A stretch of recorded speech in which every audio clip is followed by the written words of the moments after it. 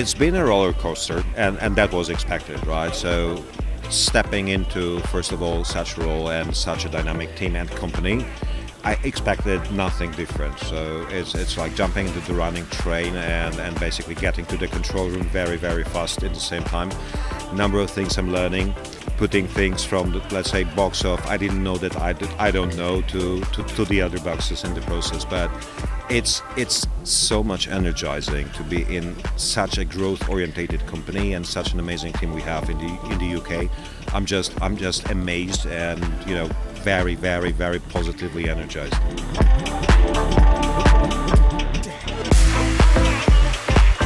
I think the way to look at that, I mean, all the announcement even that we did, I think it basically brings us to a very concise story that, first of all, Marqueta is aspiring for the growth. Second, that Europe is seen and strategically prioritized as yet another engine of Marqueta after the US to bring this growth. Elements of that we see, I mean, as I mentioned before, maybe we see in Europe stronger growth than in the US. We see 90% of the process volumes Q1 this year vis-a-vis the previous year first quarter. So my nomination is basically to make things happen, but after all, we are growing our client base. We are tapping and building partnerships with very amazing companies like Trade Republic, like expanding our relationship with Lydia to their new venture, Sumeria. We opened a new office in Warsaw. So on one hand, this is putting a physical footprint into the European Union, but also what it means effectively is we're bringing in Warsaw the muscle to power on top of the product our card management capabilities that we're bringing to Europe more and more, and I think effectively this is what we'll be very actively focusing on to bring to our customers, existing and future ones, pretty much starting from end of this year, beginning of the following.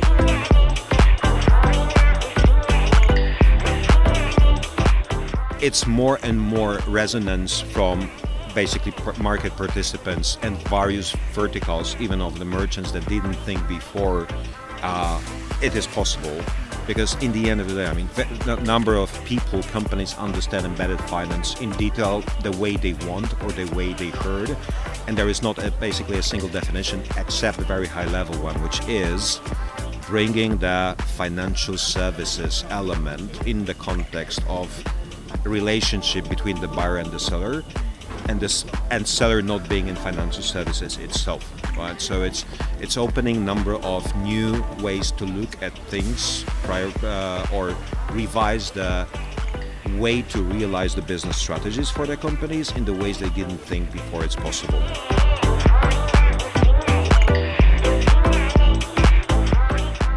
So I think, first of all, and this is very high level, just before bringing it to this particular and amazing partnership. I think the way to look at number of things around embedded finance and not only is specifically for the SMBs, right? They, in any country you look at, they create massive percentage of the GDP. But if you look into, let's say, the financing part of that, funding part of that, they actually stand for very small percentage of the banking assets, namely they are not having the right access or let's say fair access to the capital to fund their growth. That is limiting.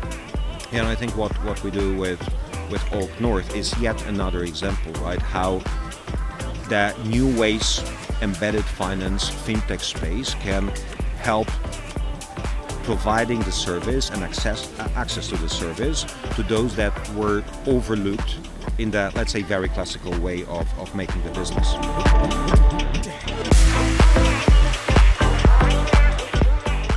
I think that the reality is that we are getting so much new elements to put us very differently and get even a faster growth and traction on the European market. That is, as simple as it may sound, it's actually making whatever we are getting happen, relevant to the market, understanding the market deeper in the spaces we didn't play so far because we were lacking pretty much the ammo or the toys to make it happen.